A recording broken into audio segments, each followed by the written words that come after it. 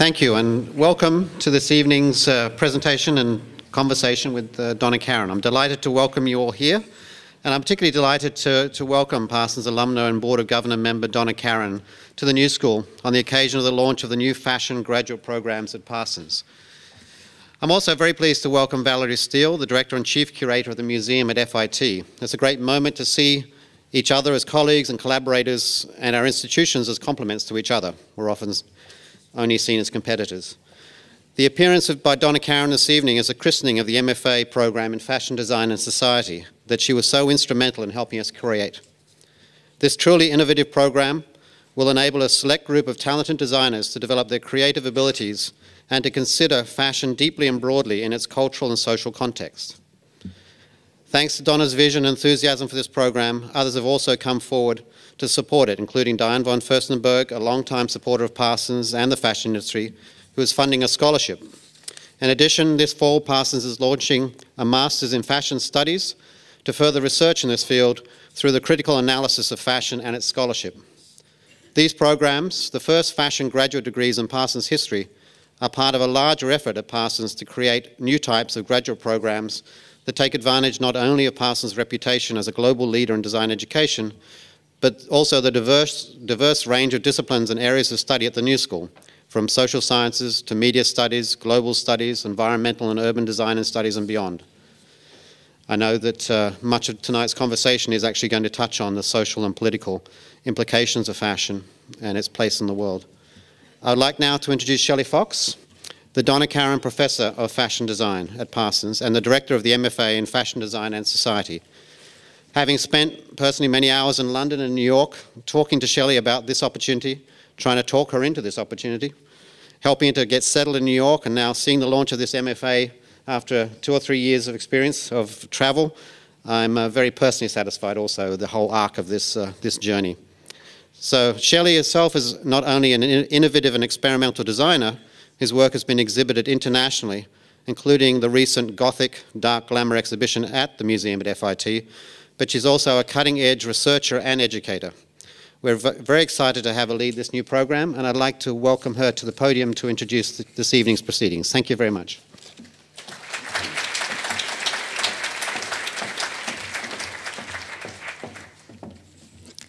Thank you, Tim. As Tim mentioned, we are delighted to have Donna Karan and Valerie Steele with us this evening on such an exciting occasion to launch the new fashion graduate programs at Parsons. It's hard to believe that it's been 2 years since I've been in New York, first appointed the Donna Karan Professor of Fashion Design at Parsons in charge of developing the new MFA, Fashion Design and Society, which is very important to note. Since that time, I've been on a very exciting journey, meeting with industry leaders around the world, as well as talented faculty and prospective students to create a truly innovative program that I think these young designers with access to new technologies and new ways of thinking about fashion, as well as the ability to build industry connections that they simply would not be possible for a young designer working on their own. All of this could not be possible without the support of Parsons alumni Donna Karan. Her vision truly has helped shape the program, and we look forward to continuing to keep her engaged and once the program launches this fall. Tonight, Donna will speak about her life and career, and we are grateful to have Valerie Steele join us in this conversation. Valerie is the Director and Chief Curator at the Museum of Fashion Institute of Technology here in New York. She's created more than 20 exhibitions and, of course, authored many important books. And, of course, Donna needs no introduction. Just for the audience, I'd like to say there's a Q&A at the end of the conversation and that cards will be collected at the end of the aisles by the staff here around 6:30 p.m. So if you could hand those forward, then we can open up the Q&A to the panel. The event will be filmed and made available on YouTube within a few days. I would like now to hand over the stage to Valerie and Donna, and I hope that will be a truly interesting and stimulating, important conversation for this evening. Thank you.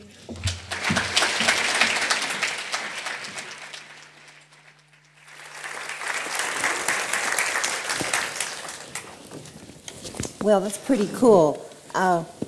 Shelley is the Donna Karan Professor of Fashion. It's kind of amazing, actually. I dropped out of high school and later went back to school. And you dropped out of Parsons. And so I wonder, it's kind of unusual for people who drop out of school to then become so really committed. What do you think is different now that students need this kind of advanced study? You know, when I was at Parsons, I think I'm echoing. Is it hard? Is that cool? Okay. Hi there. You know, when I was at Parsons, I don't think I was ready to be at Parsons. And I think it's, you know, one of the passions that I have, that I think people need to be ready to really go to school. I don't think I was ready to go to high school either. I certainly can't wait to get out. That was kind of hard too, you know, but I knew there was a passion for fashion, so to speak, or a passion for art. You know, I was most comfortable in the art room. And I almost didn't graduate high school. But then when I got into Parsons, I was sort of a wild card, so to speak. And, you know, when you're on your own path, I always remember being told, well, you'll never make it as a designer. But before being a designer, I actually wanted to be a fashion illustrator. And I went to Women's Wear Daily for a job. And they said, well, I don't think you should take up fashion illustration. So there I was, not knowing what to do. I just felt unwanted, if that would be the case. But what I realized when I was offered a job at Anne Klein in my second year of school at Parsons, and she said, basically, why do you have to go back to school? You're going to learn it all here. And I said, I was so in awe of being on 7th Avenue, you know, that I really didn't understand the implications of what a gift it is to be in school. And truly that opportunity of knowledge and time to really find your own essence, to find out and to explore your own abilities, you know, and give yourself that opportunity. So it's a blessing and a curse. I think we all live in that world today. And I celebrate Parsons and continue to celebrate Parsons and FIT as an educational system that is just extraordinary and gives us the opportunity to find out who we are, what we are all about, and gives us the tools to embark upon the journey that we go on to as fashion designers. Well, it's called Fashion Design and Society. And I wonder, what role do you think society has in the work of a fashion designer? Well, for me, it's very personal. You know, society is probably more important than the fashion. You know, as a woman, for a woman, designing for women, you know, I'm faced every day with looking at that mirror, you know, and saying, okay, I don't think any of us look in and say, that's the perfect picture. You know, we always want to change it. I'm too this, I'm too that, I'm too this, I'm too that. And, you know, I couldn't seem to find that which I was comfortable in. And I felt that what type of system, you know, how was I addressing myself? How was I dressing myself? It was always this kind of struggle of looking for pieces that I wanted. And I really wanted to design a collection for me and my friends, because it was very personal. I mean, it really was. I'm sorry to say, the 7 easy pieces. I get up every morning, put on my bodysuit, you know, put on my leggings, start yoga, and then got to wear something, dress it up, dress it down, have no time to worry about changing clothes. So I needed clothes that are flexible, movable, you know, not wanting to think of, oh, do I have time to wear that dress or that dress or that dress? I just needed a concise wardrobe. And I found that there were a lot of women like myself who are constantly on the go, constantly traveling, you know. It's like when you go off to Europe or wherever you're going, you know, you pack a bag and you say, what are the essential pieces that I need? You know, what's going to take me to work, take me out, take me, you know, to hang out, you know, if it's cold, if it's hot, you know, whatever the weather conditions are, you know, cover up what I want to cover up, show what I want to show, you know, the pieces that I really love more than anything else. And I needed some pieces. Yeah. I needed some pieces of clothes. So it was very personable. And then when I found out that there were a few people like me, which was me and my friends, then I didn't realize that my friends were my daughter's friends, and a few other friends. And everybody was sort of in the closet picking up all these clothes. So from there, launched, I couldn't have everybody walking around of us looking alike in a uniform. As much as I love uniforms, I really do love uniforms of dressing. That launched GKNY. Yeah.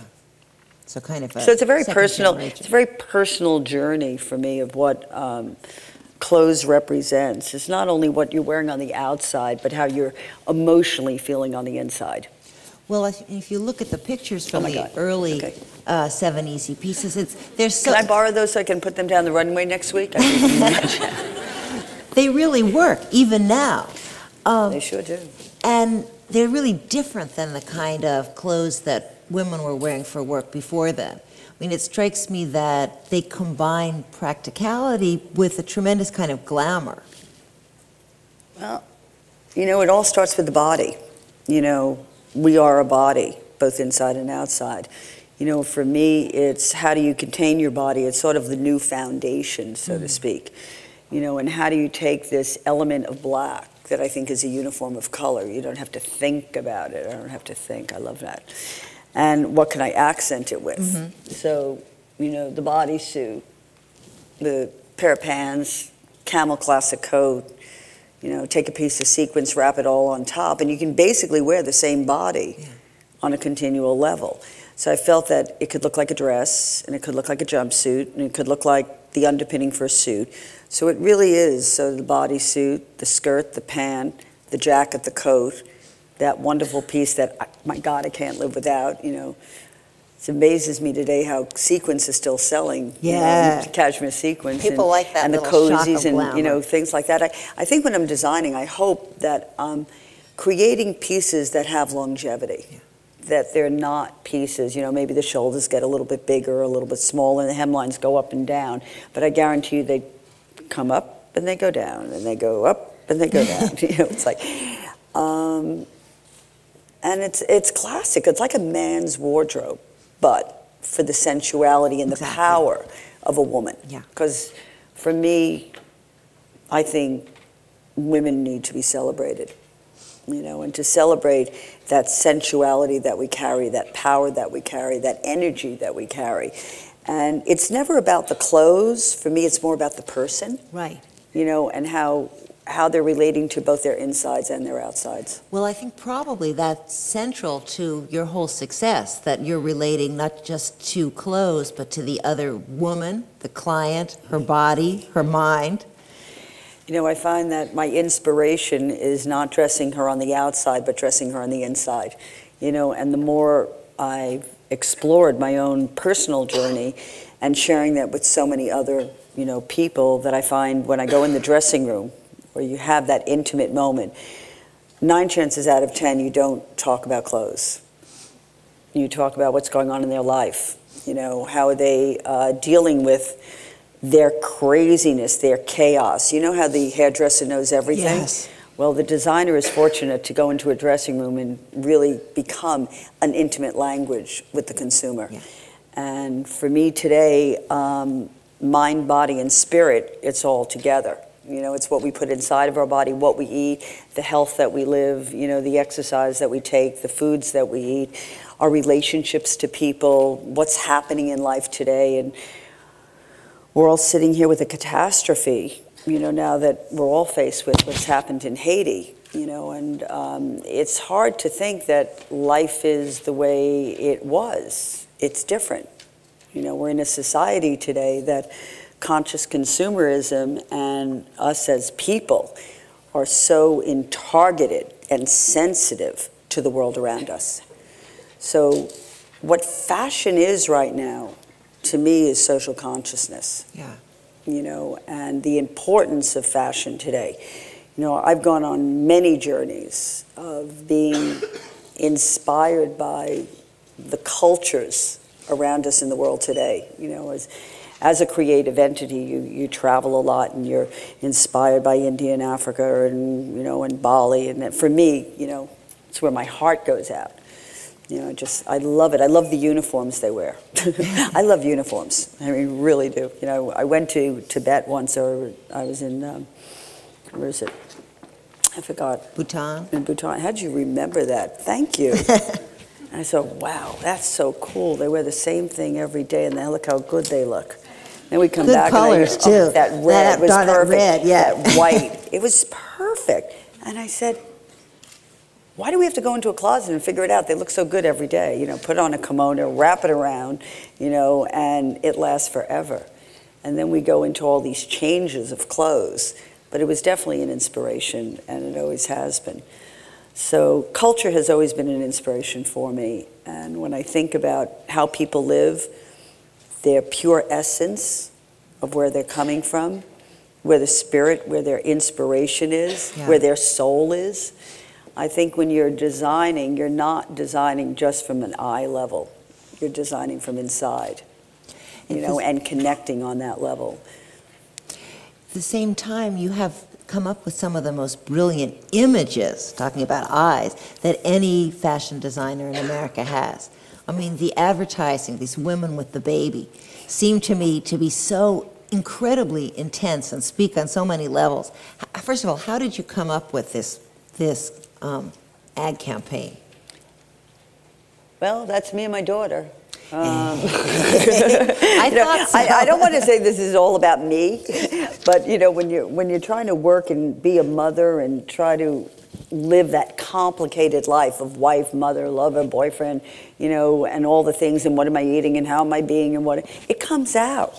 You know, I mean, we are expressing, you know, that which we feel, and I know that, you know, I'm going to work and I have a baby there, and unfortunately, you know, I live in a birth-death type of experience. I don't think I would be sitting here today without experiencing birth and death, and that was the death of Anne Klein.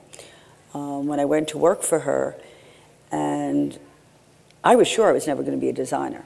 I wanted to be home and be a mom. Well, I guess that's not what the universe offered me.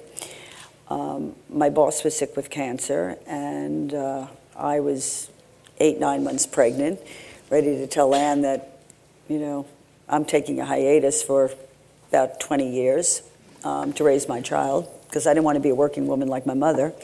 And I guess that didn't work out that way. And I got, and in those days, people did not discuss cancer. It was a non-discussed situation, and Anne had cancer at the time, and I was pregnant, and a collection was due. So living in birth and death simultaneously at the same time. I was in the hospital, and Anne was in the hospital, and we had a collection due the next day. And I get a call from the office and said, well, Donna, when are you coming back to work? And I said, well, would you like to know whether I had a boy or girl? Thank God I was 9 days late. There I am, very pregnant in the office. And unfortunately, Anne was in the hospital, a collection was due, and I was due, and a collection was due. And I gave birth, and the collection was due the next day. And I said, well, I can't go back to work. They said, well, why don't we'll come to you. I said to the doctor, well, what do I do? He says, well, you have to stay home for at least, you know, kind of a week. Then everybody brought the company out to my home, my new home, and I figured, great, you're all going to come see my new baby. And all of a sudden, a phone call came in that Anne just passed away. And I got to the point, I said, okay, it's amazing what we plan in the universe. Yeah, you know, what our plans are, forget it. If anybody has any plans, drop them, because it's not the way it is. You know, you just got to be able to be in the moment, living in the moment, be prepared for anything at any time of your life. And I think that's, you know, these lessons we learn as we grow. So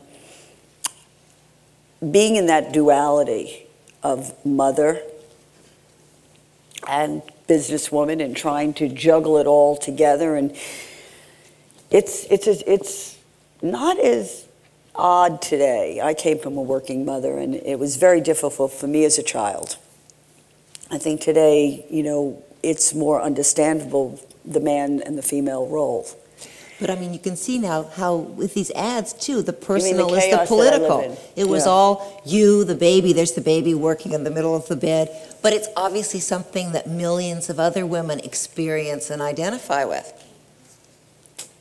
Look that way. And then, of course, And then the super Hillary. famous. Yes. you know, yeah. This is a perfect example of fashion design and society. I think the name of the program fits so perfectly with this, that again, where did this idea come from? Well, we were designing pinstripe suits, and I had this vision of exactly what the ad campaign would be, and she was sort of standing over the table. I forgot the name of the movie, and she was talking to her board of directors and getting really kind of like, this is the way I want it. And I said, I could see it, a woman running for president. So I called Peter Arnell, and I think it was the night before our shoot. So he was so conditioned to whatever would come into my mind, God bless him. I said to Peter, what do you think about a woman running for president? I said, I know we can do it. I know you can do it. He says, great idea, Donna. And he took Rosemary. And for me, the reason I chose Rosemary as an icon, it wasn't about fashion models. For me, it was about the soul of the woman. And to know Rosemary and Rosemary's body was not your typical body, Developed, she had great legs, great head, but the in-between part wasn't exactly your typical fashion model who was walking down the runway. And she just exuded to me reality. Yeah. And being able to be empowered as a woman and being able to stand along next to a man, to me it's not either or, it's and. Yeah. I celebrate men in the same way that I celebrate women. It's a partnership. Yeah. But to elevate women for their ability to have vision and creativity and strength and to be able to mother. We're going through a feminine period right now, where I think we've been living in a masculine world of, what has just happened to our masculine world. It got crashed. And now it's the birth of the feminine. It's the birth of the mothering and the caring and all those aspects and guides, and to look at that feminine energy and how can we care for our society today. And I think that's what propels me as a designer today. It's not just looking at wearing what's on the outside, but truly the essence of what life is all about. And I think fashion, as a fashion designer, our social responsibility is probably bigger now than ever before. Can you talk a little bit about your philanthropic endeavors? Sure. And particularly the Urban Zen? Yeah, Urban Zen. There was Donna Karan that was birthed, and then there was DKNY and how that evolved. And then I found within the chaos, where was the calm? And I was always philanthropically driven. When the AIDS epidemic broke out, I felt that we have to galvanize a community to how do we take fashion and to make a real difference in the AIDS epidemic, which started 7th on Sale. And that was probably one of the highlights of my life. I mean, really, really, when you galvanize a whole community together, you get the consumer involved, you get the retailers involved, get the designers involved, no ego attached. AIDS. Yeah. We raised $4 million in 3 days, and it was just probably the most brilliant experience. I just was passionate about it. And then from that came Elizabeth Glazer's Fund for Kids with AIDS, Kids for Kids. And again, bringing communities together, the music industry, the fashion industry, and all that, and the families, how to bring that all together. And which birthed yet another event, which was Super Saturday, which happens out in the Hamptons, again, when all the designers get together and all consciousness comes to how do you dress and address issues in hand. And I looked at the bigger picture, and I really felt there is such a strong need for commerce and philanthropy to join together. And my passion, about 10 years ago, I started an organization called Urban Zen. How do you find the calm in the chaos? Where a new model of business would be created where you take philanthropy and commerce and join it together to really galvanize how to communicate to the consumer. And it gave me a small platform where I was able to design a group of clothes that was not about a season, was not about a runway, was a little experiment that it was not only about clothes. I was journeying all around the world, and I've been very involved in Bali and Africa and India, and really my journey on a creative source, and had a little home where I can bridge philanthropy and commerce together. My husband, unfortunately, at that time, had passed away from cancer. And what I realized, what I wanted to say, is how do I take all my inspirations of culture, of present, which was healthcare, which I was very, very involved in, and the future, which was education, and join it together, and created a center called Urban Zen, which is in my husband's studio. So we're a philanthropic-driven organization that brings like-minded people together who want to make a change.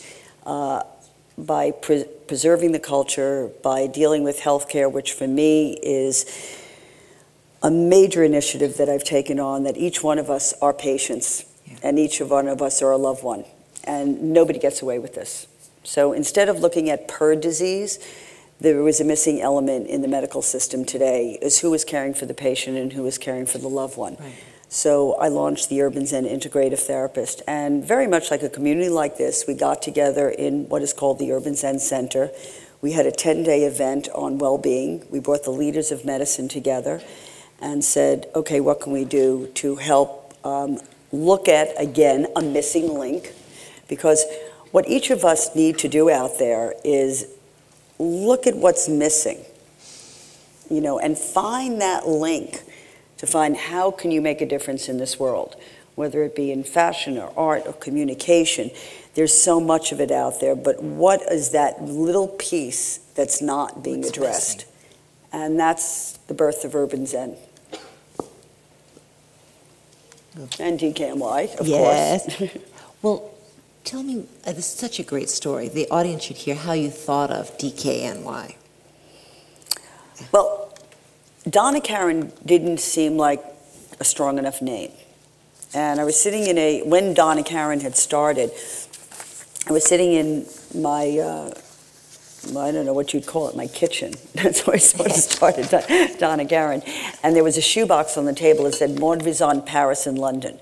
So I said, what about Donna Karan, New York? That would say who I was. You know, I didn't have to think about, you know, how do you explain who Donna Karan is? I figured you put the name New York and it would explain it. So while I was catering to that New York woman, and to me New York meant, you know, the world. Right. You know, it is the focal point of everything. It's the most international city. It bridges east from west, you know, from the United States to London. New York's sort of like the center of everything for me. Maybe before China, but, you know, maybe I'll have to come up with it. I think that's where Urban Zen comes in, but we'll go there. So Donna Karan, New York, I needed New York as a grounding for what I wanted to say, because I never wanted it to be about my name as much as an inspiration. And as my daughter was wearing all my clothes and all her friends were wearing the clothes, and I realized that I needed a more casual life wardrobe. And whereas Donna Karan was about an executive woman who was constantly on the go, constantly traveling, constantly doing that, there was the street life. You know, my daughter, my friends, my family, you know, a much larger existence. The city, the streets, and being outside of the city. And that came DKNY, which celebrated the streets of New York. Well, you've been so associated with New York fashion for your whole life. I mean, your father, your stepfather, your mother, all of them were in fashion, and sort of you're seen as the quintessential New Yorker, queen of 7th Avenue. How do you think New York fashion has changed, and where do you think it's going? That's a good question. Where I would like to see it go? Yeah. I think we're on the cusp of something so major. I really think conscious consumerism is where it's at. There's not even a question in my mind. I don't think we can look at fashion through the old model any longer. I think we have to be conscious. I think we have to be aware of what is design all about, what is our purpose and what is our reason. I will never forget it, September 11th, when that hit. And it was the day of the fashion show. Yeah. Okay, we were doing our DKNY show and September 11th hit. And Patty called me up that morning, and interestingly enough, it was also the first collection I was going to show with my husband not being here. And we were showing in the Armory, and we were also showing in the tents. And you said at that point, you know, somebody woke up me up and said, life will never be the same. And I peered out my window. I was living downtown at the time, watching the buildings and then watching the TV. And life was never the same, you know, at least in our generation that we've experienced. We've heard about it, we've seen it, we've been exposed to it, but I don't think life will ever be the same. And I think there's a world consciousness that has awoken us all to what does it mean to be conscious, you know, and how that hit and how it hit us all. And I thought about it. My daughter said to me, again, back to my daughter, it's always about my daughter. Gabby should be sitting here right now, and my other children, my 7 grandchildren. But, you know, mommy, what do we do? And I said, I've got all these sample hands sitting downtown on 7th Avenue. And I have to worry about them and their lives and their children and everything else. So when I say the consciousness, you know, it's not just joining a philanthropic organization. Philanthropy for me is being conscious of the person next to you. Right. And what their life is about and what they're going through, and galvanizing a community and realizing the importance of what business really is. And it's a business. And touching people on every single level. So building a community, building a purpose, building a reason, building a voice, understanding a person's life that is not just in the material world of what they're wearing on the outside, but what they're dealing with on their inside as well. So for me, this industry particularly is probably more relevant than ever before. You know, we're going through an echo change. You know, we have to be conscious of our environment. What are our fabrics? How do we help emerging countries? How do we help the emerging New York City? I mean, I used to remember when we had manufacturing here, we had fabrics here, we had everything here. How do we build the creativity up that we're not just looking outside, and the craftsmanship and the artistry and the opportunity here? I mean, I am looking so desperately for that creativity to be next door to me that I don't have to feel that I have to get on a plane to go somewhere else. Not that I don't want to support an international community, but the opportunity of our own community of what it can create is astonishing, and help the other cities around our own country. And once again, it's mobilizing, creating. You know, I'm launching a major campaign for Haiti. Not only am I part of the CFDA and a T-shirt that we're launching for Help, Heal Haiti, but it's also an event that I'm starting and launching on Monday, where it's a tent for today, a home for tomorrow. So we'll be putting up tents where for $1,000 you can buy a tent to help somebody. My goal and dream is to build a community in Haiti where it can become a sustainable model, you know, where we can help the creativity, support the creativity, and involve ourselves in people who need our hand.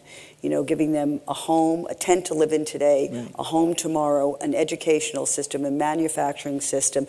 And what an opportunity it is here, right here, for us to support and rebuild a devastation that is just 3 hours away.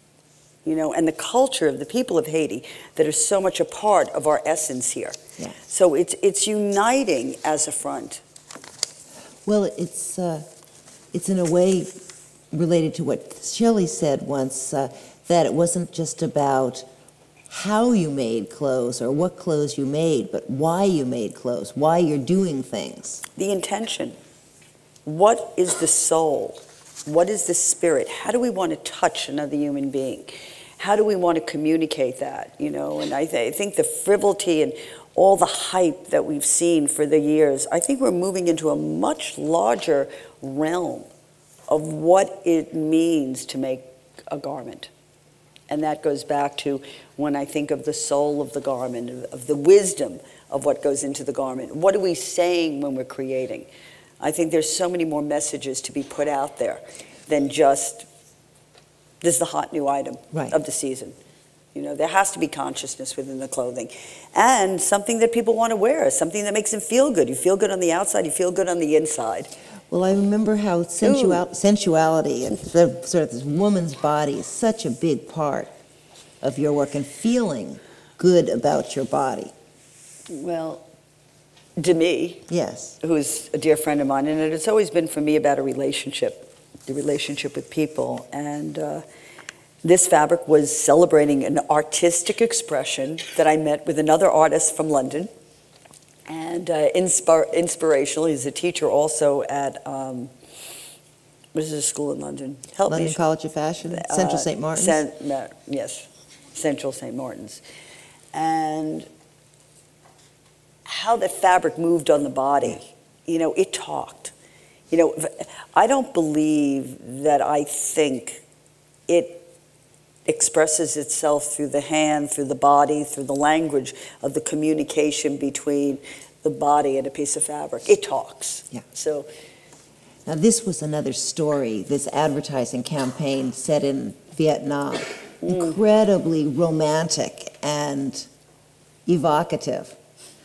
I wonder, this kind of that's for the bedding. Storytelling. That's for the bedding. Well, you know, you got to get into bed all the time also. And then your menswear. How do you think? I had a question him. Oh, you know, it's very simple where I get him into doing things.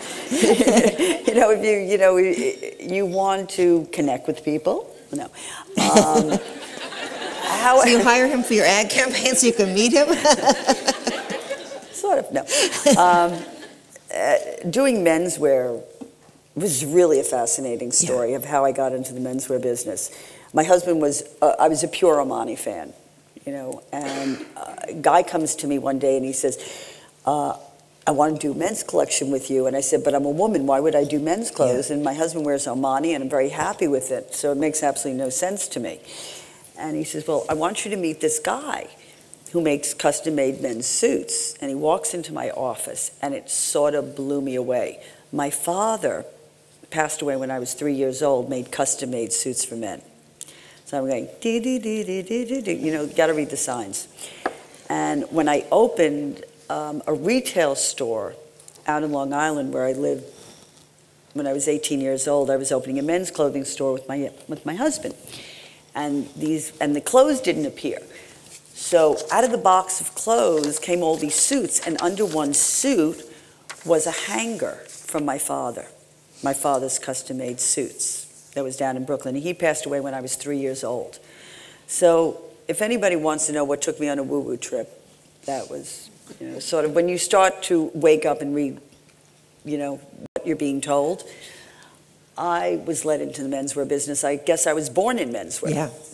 You know, so I said, I guess I had to do men. I love men. I could not be who I am today.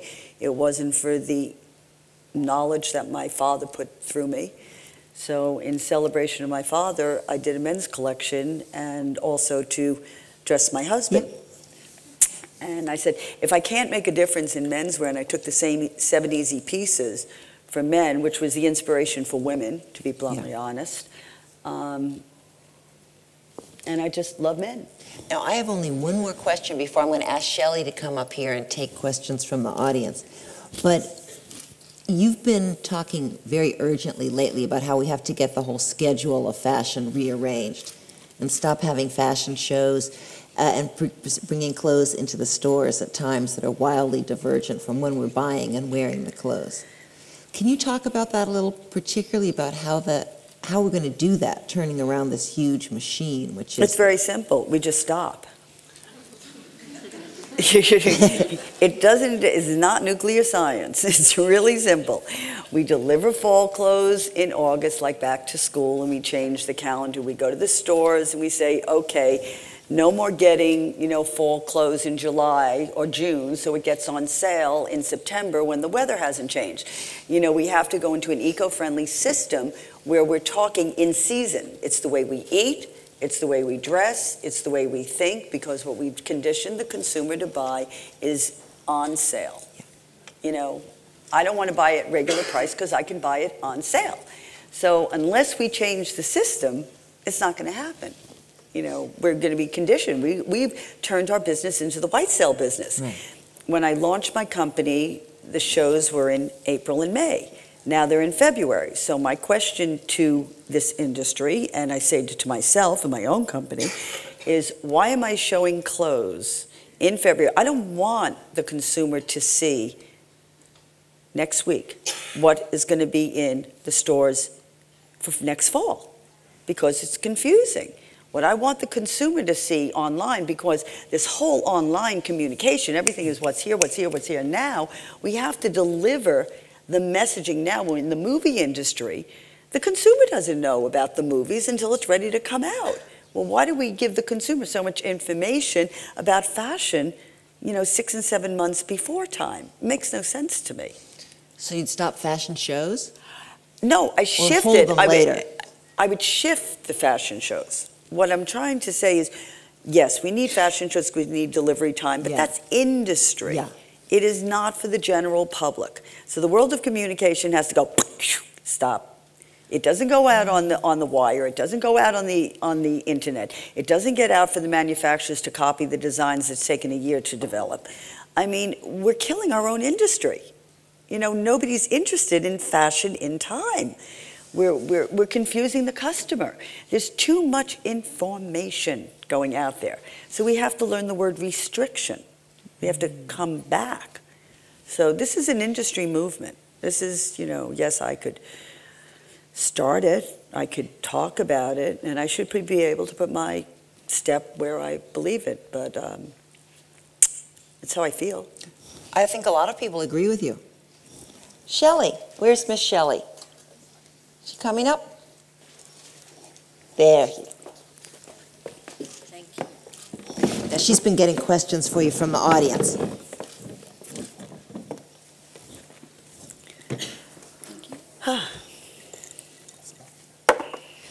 Thank you, Donna. Is this working okay? Thank you, Donna and Valerie. It's been really, really interesting. Thank you.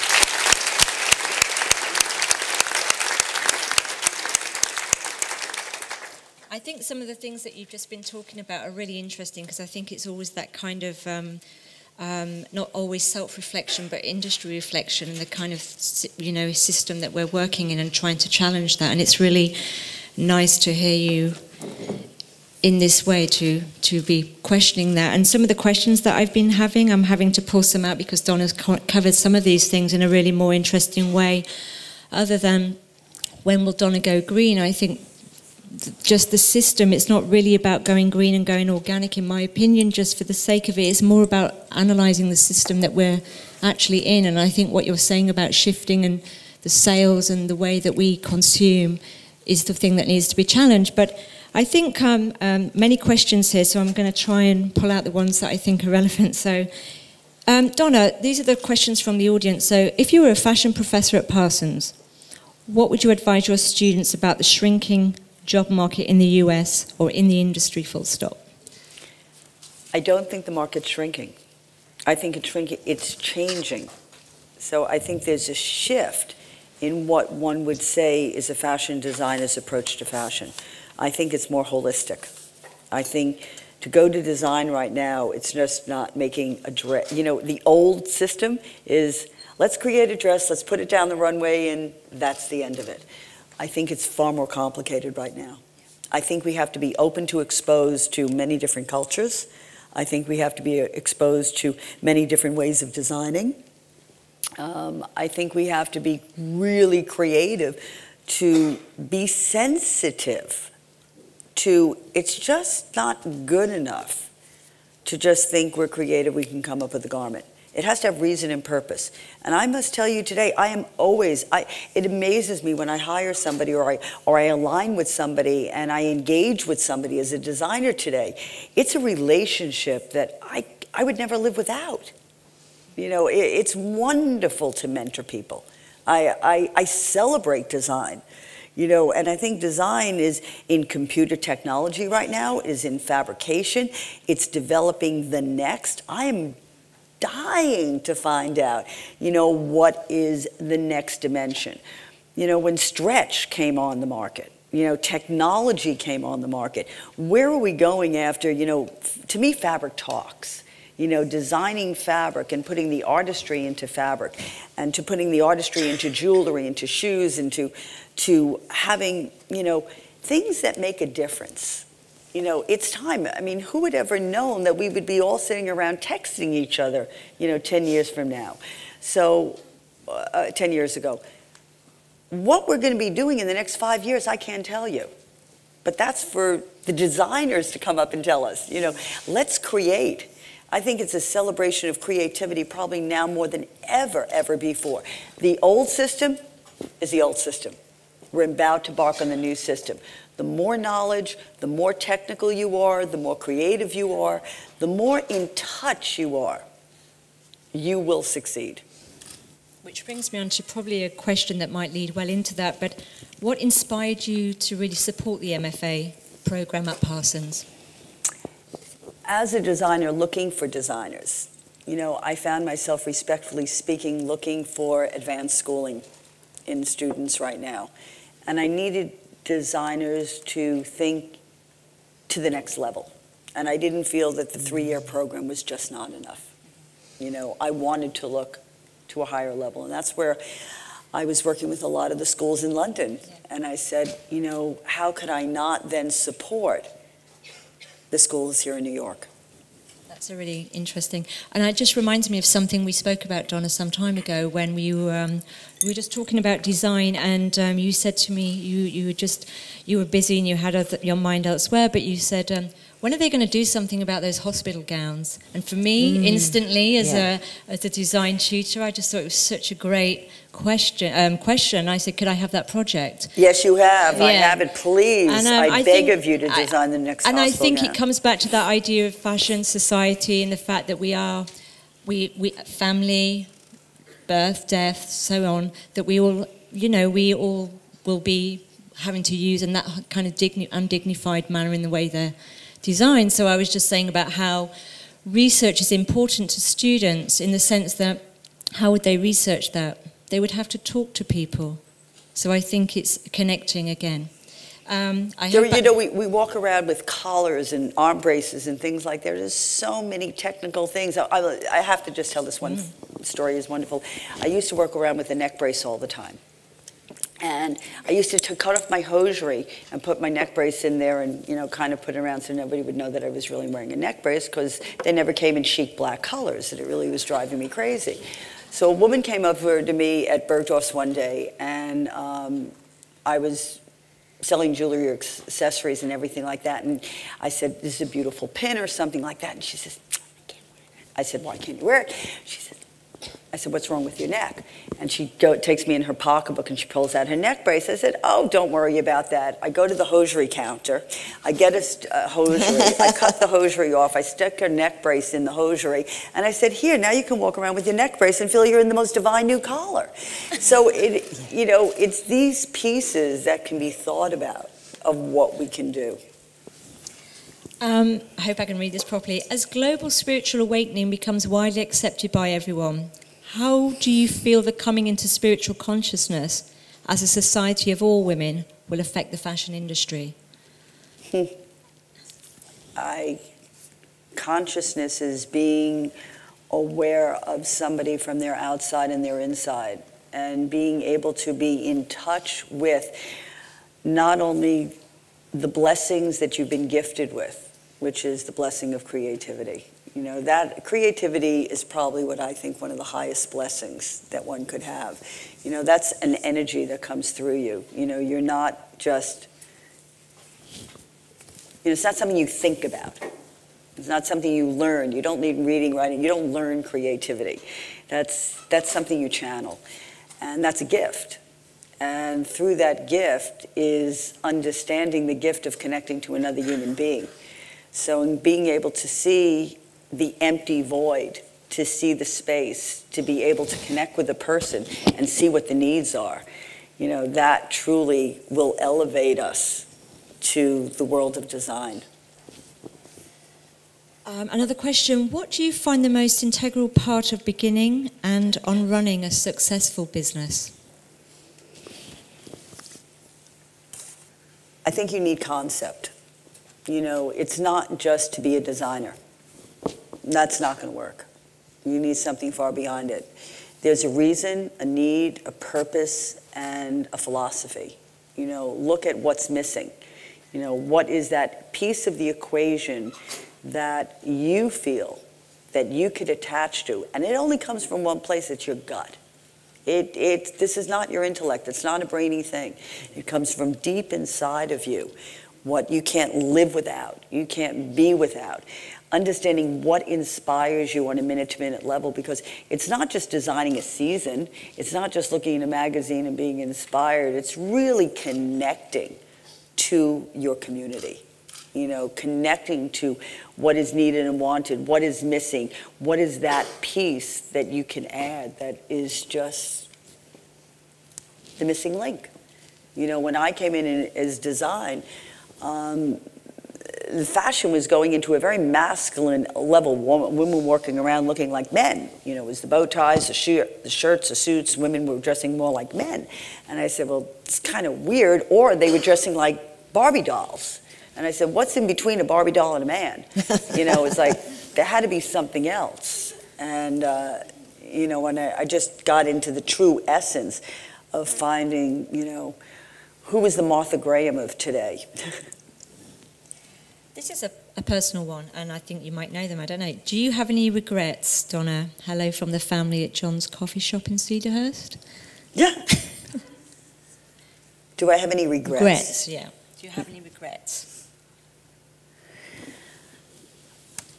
You know, I think the one challenge that I will take till the day that I pass probably is not spending enough time with my family.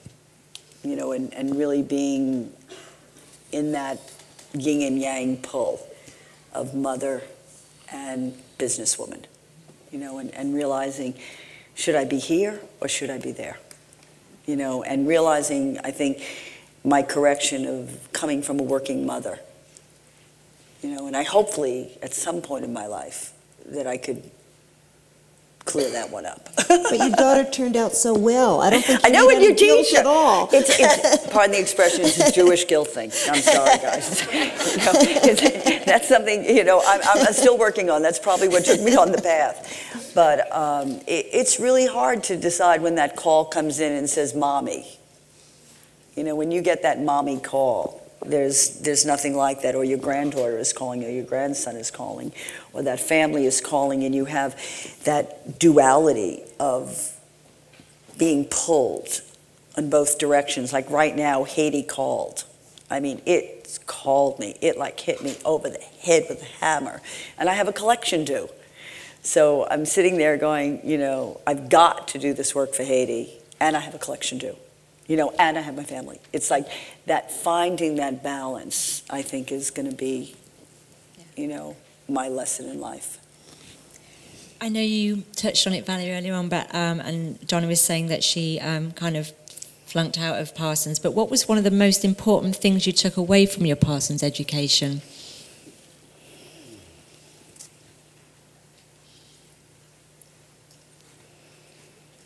What is the most important thing I took away?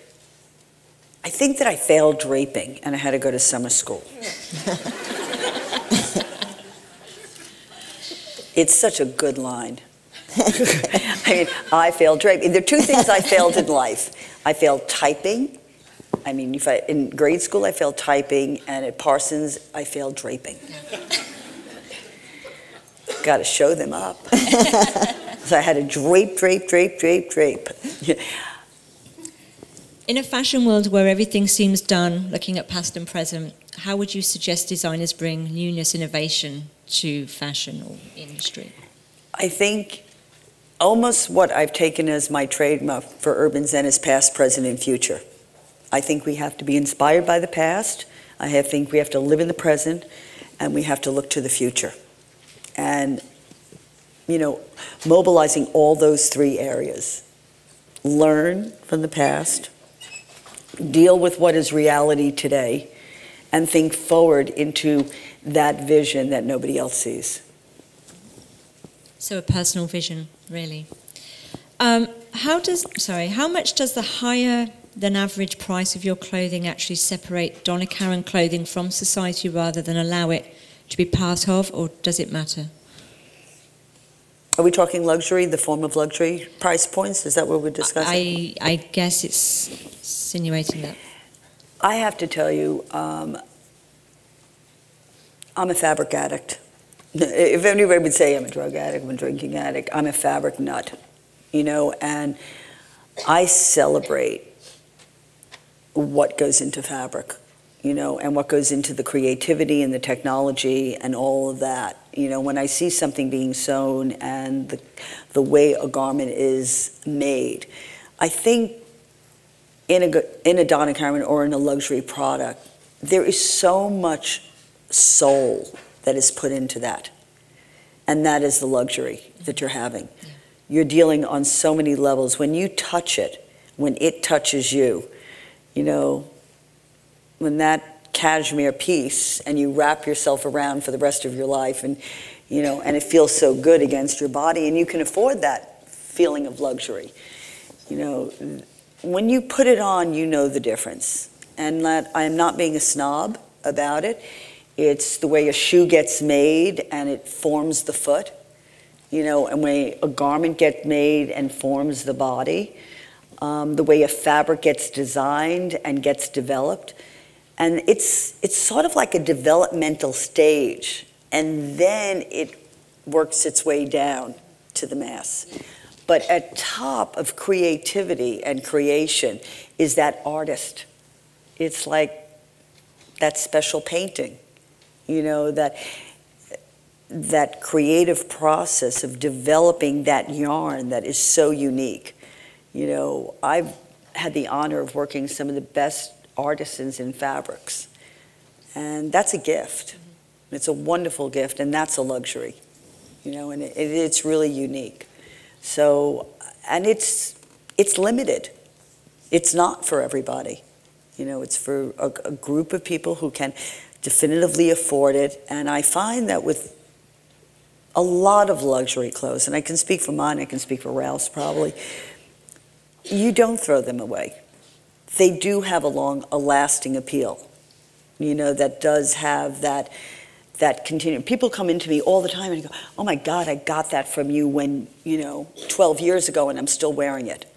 You know, sometimes they say, why do 20 years ago. Why do I design anymore? I love it. You know, if there's longevity to a garment, God bless you, which fabric is this? I probably, yeah. You see, and it stretches. I mean, that really is that technology and that uniqueness, that yarn is worth a tremendous amount of money, you know, and it does last. So I hope that answers luxury. Yeah. And I think this is an interesting one, but I would like to just add to it. The question is, do you have any plans to go green in the future? However, I think, and it comes from a student, but I wonder if it's more about us understanding what maybe green is, and is there a misunderstanding around that word and the philosophy? I am most interested in celebrating, exploring, and I think the conditions that we live in today have to be acknowledged. You know, I don't think you can build a house without the consciousness of how to preserve energy. You know, would I go to fluorescent lighting? Probably not. I'm allergic to it. I mean, desperately allergic to fluorescent lights. And I don't know how to deal with it. You know, it zaps your energy. So you want to know where your relationship between the energy and the energy comes from. I would like to see everything in candlelight, you know, and I'll be very happy about the lighting here. We'll discuss it another time. But light is very, very important. I think the sensitivity of hand and touch and organicness, there's a lot of work that has to be done. I work with bamboo and I adore it. You know, I love bamboo houses. I love the development of bamboo. You know, is it either or exclusivity? You know, I think we're in a developmental stage, definitely. I celebrate it. I want to learn more about it. I want to work more on it, you know. You know, getting back to the earth is so important. There's no question about it. And how this relationship between myself and the fabric people, because I'm so fabric sensitive, and, you know, I think it's hard to talk about black, you know, and work that way organically. So it's a learning curve. And I will continue to celebrate it, and I look to it. One of the things that I do at Urban Zen right now is a lot of recycling. So I take my clothes and I recycle them, which I adore doing.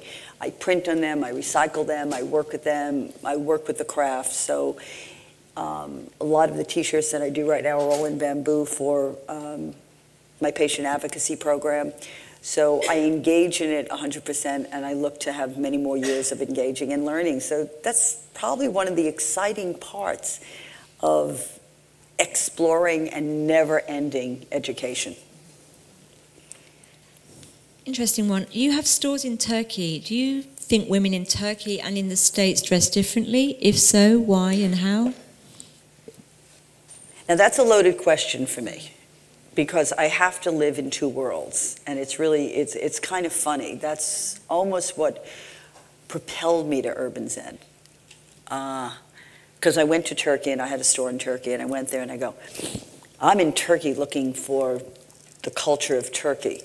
And then I bombed onto DKNY. And I'm like, okay.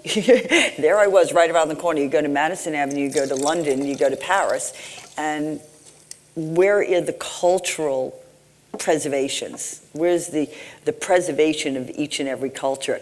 I think, you know, when I look at how we are developing, you know, throughout the world, and the challenge of preserving the culture, like in China, is such a fine line. And I think it's going to open up enormously to where we want to go back to our roots and go back to and celebrate the roots of each and every country.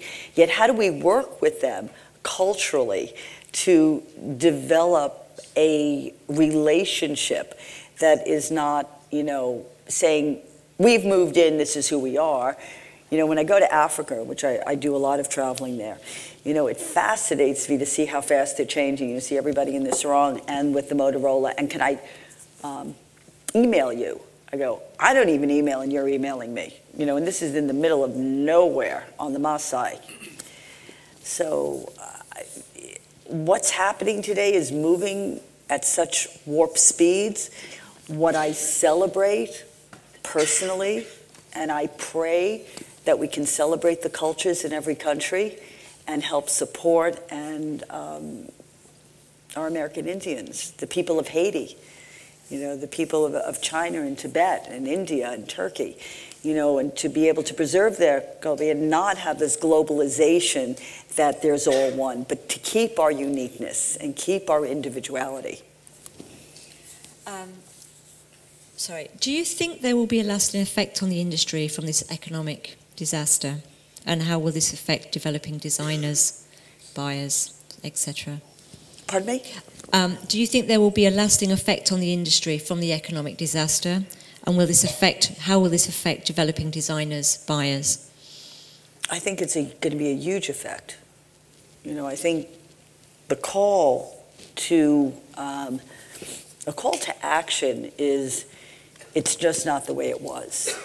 So we're being called upon on every single level, you know, to be able to climb to higher, the standards are raising very high. You know, what really is our reason or our purpose for being? You know, what are the challenges that we're faced with? How can we truly make a difference out in the world? How can we collaborate and get beyond our ego of the I?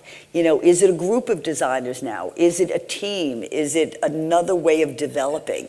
You know, and I think, I keep on thinking of the ego as the one thing that might be obliterated, respectably speaking, and thinking about cause and how we can collaborate with one another to build an entity of a new form of creativity.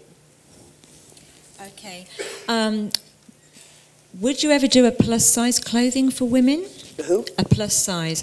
Absolutely. I do a plus size every day of my life. I'm constantly in plus sizes. I don't believe in sizing. I mean, you know, again, I think that formula of plus sizing is old fashioned. You know, I think there were, okay, the other day, Precious, has everybody seen Precious? Of course you have. I mean, it's the most brilliant movie. If you haven't seen it, go see it. I was honored to do a photo shoot with her, and she was wearing Urban Zen. And I just love the fact that we could be wearing the exact same dress, you know, and that was beautiful. And I love the fact that, you know, whatever the body type is, the flexibility of fashion and what is a fabric. You know, I mean, there's no size in what I'm wearing. You know, my daughter wears it, I wear it, we all wear it. You know, it's like one size fits all. Take a piece of fabric, wrap it around, and God bless it. So I think just plus sizes has to be looked at differently. Yeah. Which is actually an interesting one, a very straightforward question. What is your favourite piece? My favorite who? Your favourite piece of clothing? At the moment? Yeah, I guess, yeah. My beads and my belt bag. These are from Senegal. They're beads that were made with an artisan hand. I almost see them as my prayer beads. I practically wear them every single day. I can't take them off. You know, and you get these attachments. My belt bags, I don't have to think. I think belt bags are where it's at, guys, in the accessory industry. Nobody listens to me, but you can wear your bag, you can wear your phone. I don't know how you carry around bags. I think belt bags are where it's at.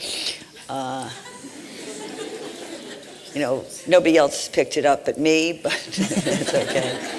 You know, we walk around with backpacks. We need our hands free.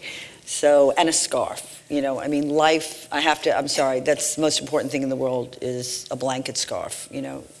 Cozy, travel, wrap it up, wear it out at night, you know, cover yourself up, use it for everything you need. There is nothing more important than a piece of fabric. Basta.